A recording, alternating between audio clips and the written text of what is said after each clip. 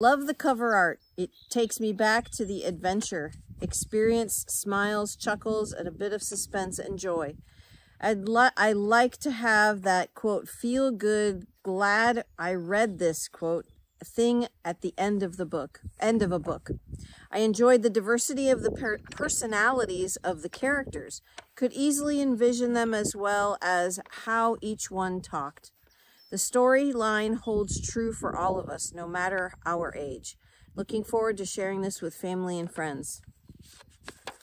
There's another one? There's another one. There's two. Two.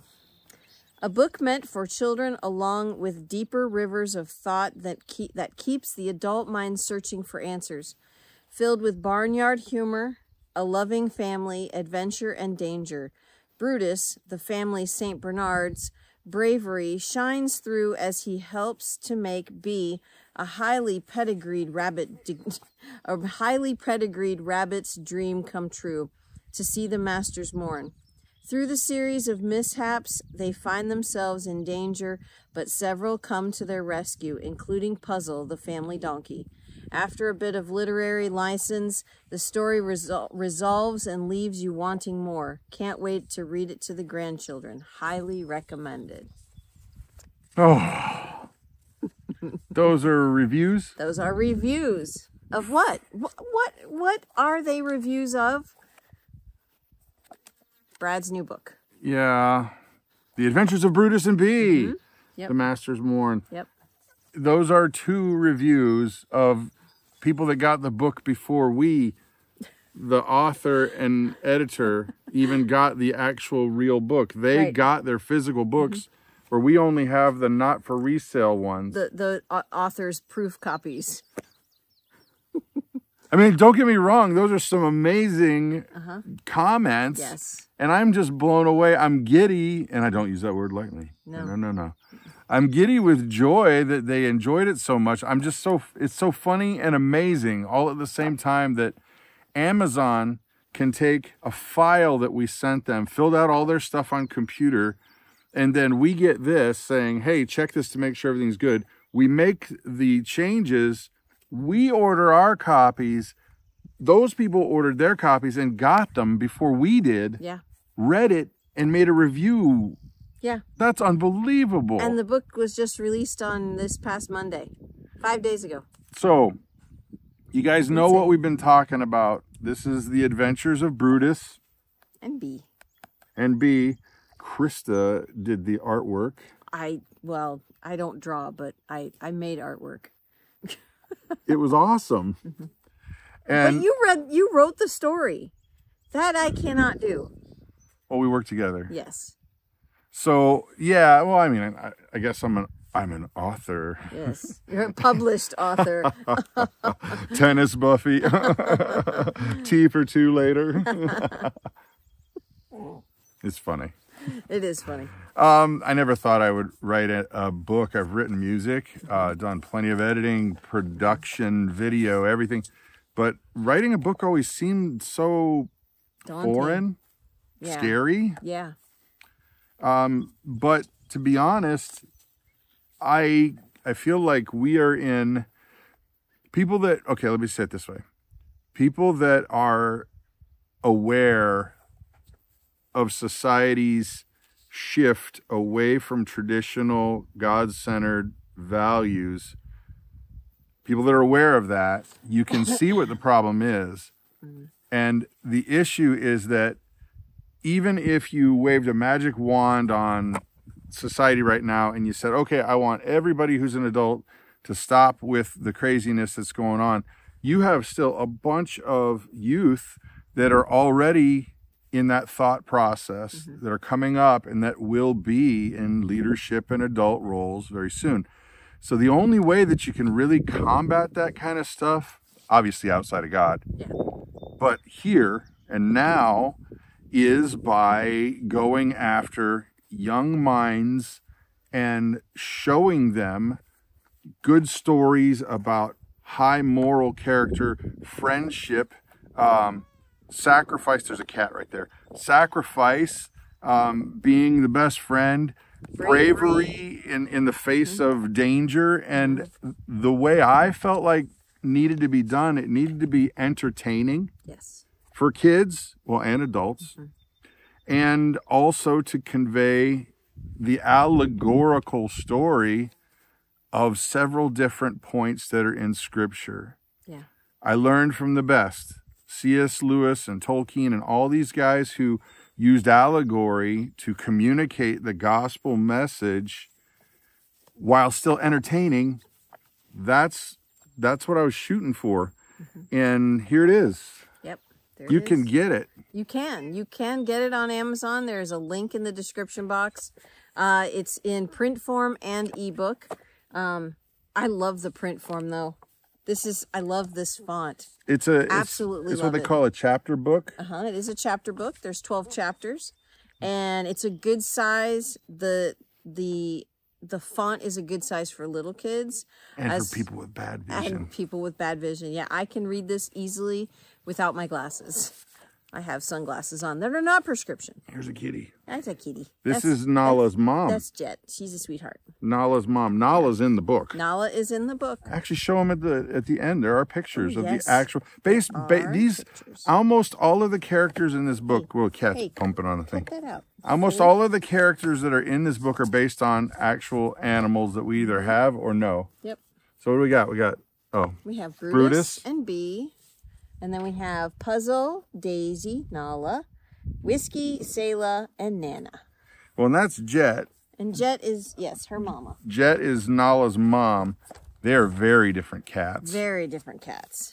So here's the thing, ladies and gents. This is great for communicating all of those traits, the traditional values, without coming on as preachy. Right. It's not like that. Nope. I'll tell you this, even if you're not a believer, you could read this thing and go, wow, what a cute, awesome, great story for kids. Yes. Or even adults. Yes. But if you are a believer, you can see a lot of biblical allegory in here. It's all over. Well, and there's all of the different animals, the characters in the book have different attributes, different personalities. And I think that is fantastic. I love that. What, Go ahead. no, I'm asking you first. What character do you most, not resemble, but, what's the word I'm trying to think of? I don't know. Which character do you think you are most like? Oh. Sorry, I was drawing a blank. Well, I had the lady that wrote one of those reviews. Her name is Moni, and she's got a YouTube channel called Moments with Moni, and I would check it out. She interviewed me, and so I have a little sneak on. I kind of had an idea on what I was going to say. Yeah. And I think I identify mostly with this guy right here. Right here. Why? Because Brutus is a true blue, ready, fire, aim kind of guy who maybe not be the smartest thing, maybe not the sharpest tack, but boy, oh boy, he knows what friendship is, and he knows what loyalty is, and he will, go to the ends of the earth for you. Yep. Absolutely. So what about you there, sister? Who would you identify the most with in the book? Or your favorite character? Sure. Well, my favorite character is Selah because she's my horse. And I think at first I was thinking that I was most like Nana, where I'm afraid at first and very timid and, apprehensive, but then, go on full bore, right? But then I was like, I don't know. I like Selah in the book because, she's kind of in charge. The boss's wife says so. The boss's wife says so. In the book, yes. the boss's wife says so she's in charge of the barn. Exactly. So she's in charge of the barn, and she's, always saying, you need to calm down now. You need to calm down now. And I feel like that's who I am. I'm always telling the kids and Brad I'm always telling the kids to calm down. Who do you think the silliest character is? Oh, Nala, for sure. The cat? Oh, absolutely. Don't give it away. I won't. No, I wasn't going to. Absolutely Nala, hands down. I'm trying to think of how I can describe her without giving it away. No, I wouldn't. She's just, let's just say Nala has a few wobbly wheels. She does. Up in the noodle of hers. Definitely has a few wobbly wheels, yes. So, okay. This is not simply a commercial, okay? No, not at all. Honestly, the reason why I even wanted to do the video is the same reason I wanted to do the book. And that's this. I want you guys to consider doing something that you feel like will be good for traditional conservatism. Oh, that's the cat. Right there. You silly girl. I guess we'll do it like this. That'll be fine. So, that I want you to consider doing for conservatism, traditional family values. Maybe it's outside of your realm. Mm-hmm. Maybe this is the kind of thing where you're like, I can't write a book. What do I do? I felt that way. But here's the deal. If you feel like things are slipping away from us in society and things are getting a little bit weirder and weirder, ironically, huh? Yeah. Weirder and weirder, then only you can actually help with that. Mm-hmm. Only you can. Because nobody else is going to do it if you don't step up. True. True. If you continue to just let all of the nonsense push you around and let it walk all over you, well, then you're wasting opportunity. Yes. I was going to say time, but that's not the best way to say it. You're wasting opportunity because even if you're out there, like let's say that you're a grandma, mm-hmm. and you're saying, well, I can food and I'm at home and I know how to bake things.